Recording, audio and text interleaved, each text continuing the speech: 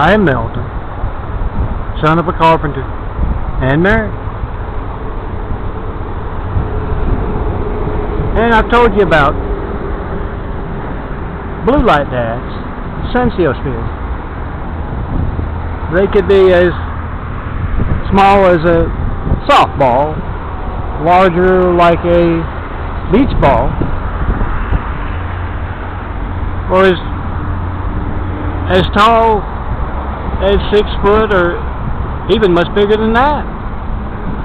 But it was the same all the time.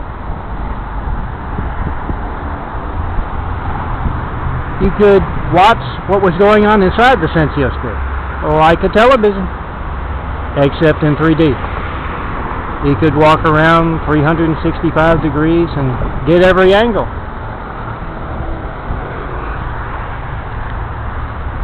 And I've also told you about street justice Saturday nights with the dads. It was always good with blue light dad, especially when it was just me, him, and the sensiosphere. I remember one time we were watching this guy in the sensiosphere in a violent rainstorm. I mean, it was pouring down, and he was running to get to a house. And Dad told me about what he had done to earn street justice. And he said, "Son, do your thing." And with the deepest voice I could muster, I said, "And now it is time for you to feel vengeance for the evil that you have done."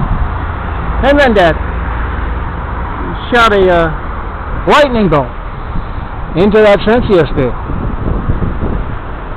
Man, could that little Oriental guy cuss, especially after he got hit with that lightning. I said to Dad, you know, shouldn't I be saying justice instead of vengeance?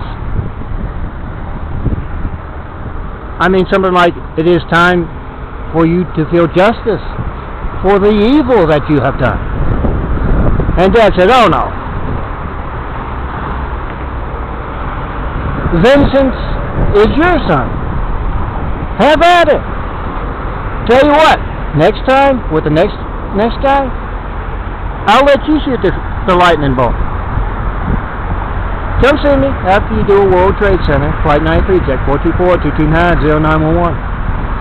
After you do a World Trade Center, Flight 93 check, and you certify mail to me, P.O. Box 1151, San Marcos, California, 90406. I'm John Milton Brady. To show where that dangerous censorship of your phone comes from, come see 6 blocks east of the tallest thing in Los Angeles. Tell me what you think of my videos, my imagery. And hey, let's make some videos.